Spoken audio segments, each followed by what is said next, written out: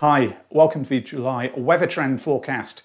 In recent days, there has been a lot of discussion about the possibility or even likelihood of it turning hot later this month. So, without further ado, let's take a look. Now, to begin with, it's anything but hot. Low pressure, centred just to the west, is leading to an Atlantic flow across the UK. That's bringing rather cool and showery conditions. I'm going to run this sequence out through the first 10 days of July to see what happens, because it's quite consistent with most of the computer model output at the current time. Here we go. To begin with, it's showery, but then increasingly the unsettled weather gets focused onto the north and northwest as high pressure builds up from the Azores. By the end of the animation, high pressure is centred over the UK and it's bringing dry conditions to all regions, potentially significantly warmer too. Just to see the MOGREPS ensemble pressure chart through this period, this plot is for London. There's a steady upward trend there throughout the first week and into the second.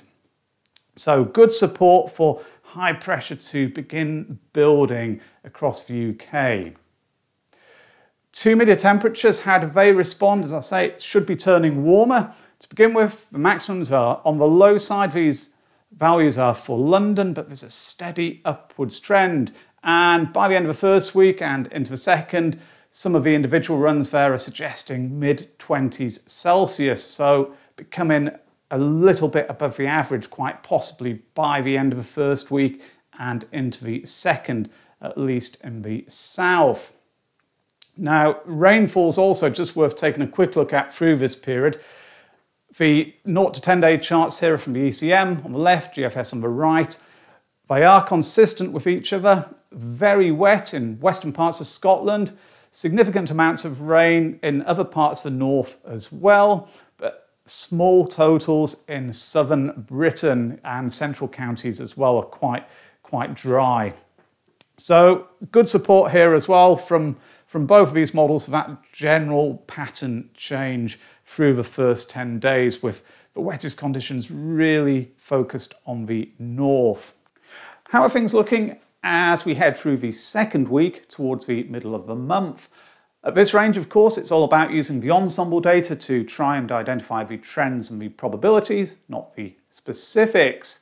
Here's the 16-day GEFS plot for London. Air mass temperatures across the top, mostly above a thick black line. That's the 30-year average. And there are a number of very warm ones in the mix, especially later on. Definitely worth keeping an eye on how things develop through this period. Across the bottom, not many spikes, which indicate rain at a given time, just maybe an uptick towards the very end of the plot. And that general theme is supported by the European ECM ensemble, also showing the rain forecasts for London towards the middle of July. A number of spikes there do show up, but there are lots of runs in the ECM ensemble. It's 50 as opposed to 30 in the GEFS. I think it's maybe just suggesting there could be a chance of thundery downpours towards the middle of July, but it's important not to read too much into that, I think, at this range. 2 meter temperatures, the GEFS data table for London through the second week, mostly reds and pinks to begin with, 26 to 30 for reds, 30 Celsius or more the pinks. And that warm, very warm or even possibly hot theme continues through the second week. There is an increasing trend later on for oranges to assert themselves, so 21 to 25, perhaps cooling a little bit.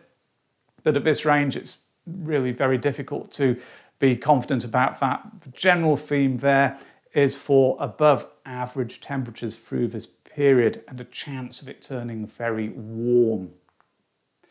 The picture in Glasgow, so up to the northwest, air mass temperatures a little bit above the 30-year norm to begin with, but then it's an average picture later on. There's quite a big spread there. And in terms of rainfall, there are more spikes than there were on the London chart, and the number of them also increases towards the end. A more changeable picture being suggested for the northwest, that ongoing chance of rain, not particularly wet, but not completely dry either. And that's supported by the European ensemble, showing rain, number of spikes throughout, and later on they start to increase again, and there are some bigger ones there. So that suggestion that by the middle of the month, the chance of rain, at least showery rain, will be increasing in all areas. The 2 metre temperature data table for Glasgow, dominated by the light oranges, the 16s to 20s, there's some dark orange, 21 to 25, and some yellow, so 11 to 15 Celsius. Cooler than in the southeast, significantly cooler, but not too bad, I think, relative to the average for this part of the country. How is the second half of the month looking? At this range, it is purely about the general direction of travel. Will temperatures be above or below the average? Will it be wetter or drier than normal? With that said, here is the GEFS 35-day plot for London, showing forecast air mass temperatures. There is a clear signal here. The thick purple line, the ensemble mean, is above the thick black line, the 30-year norm, and it stays there throughout the second half of July. If it's correct, there is the possibility of it turning very warm or hot at times. But it's a different story in the northwest. The ensemble mean a little above the 30-year average to begin with, but then it dips and it stays close to it through the rest of the month. Average in the northwest as opposed to significantly above it in the southeast. Do the pressure anomaly charts give any more guidance? This one is for the week beginning Thursday the 14th of July, so it's taken all the time steps within that week and averaging them out. Yellows are suggesting higher than normal pressure, but the anomaly there is not especially strong by any means. High pressure probably not completely dominant. Going forwards to the week beginning the 21st, the positive anomaly has now faded and a weak negative one is beginning to develop. Those charts combined would suggest that it will not be completely dry through this period. I'll be a little bit speculative here, although it's quite naughty, as I said, because this should just be about the general direction of travel, but with some very warm air potentially getting into the mix and pressure beginning to fall, there could be an increased chance of thundery downpours, especially in the southern half of the UK. The 2 metre temperature anomaly charts for those 2 weeks, so Thursday the 14th initially. The pinks and reds here over the southern half of the UK are showing above the 30-year norm. In fact, it's quite a strong anomaly there, plus 4 Celsius. But in the northwest, very close to the average. Going forwards to week beginning Thursday the 21st, similar story. The positive anomaly just fading a little bit in the south and a weak negative one starting to show up there in the northwest. Before I move away from this chart though, it's just worth drawing attention to southern Europe because there's some very, very warm conditions, very hot conditions being shown down there. And that has been the case for much of the summer so far. Of course, it's generally very warm or hot down there. That's the obvious thing to say. But compared to their averages, temperatures have been very high so far this year. And what that means is if some of that heat makes its way up towards the UK, we could see some exceptionally high temperatures. It's just a possibility.